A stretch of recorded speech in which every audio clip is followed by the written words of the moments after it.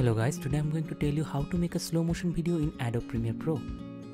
First of all, you need to install a plugin called Twixtor. I have given a link in the description. From here you can buy that plugin. After you install that plugin, you can easily see that plugin on the video effects section of the Adobe Premiere Pro. So I have taken a random clip which was recorded at higher frame rate .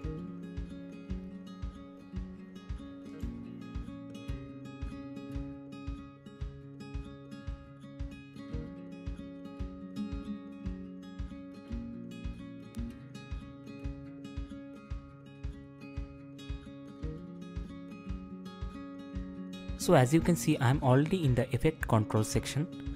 I'm going to drag it down and decrease the speed. So I'm going to make it 5 times slower than before.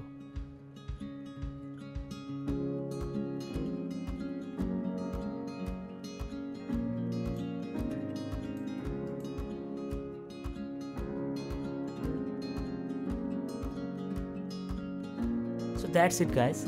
That's how much simple to make a video slow motion in Adobe Premiere Pro.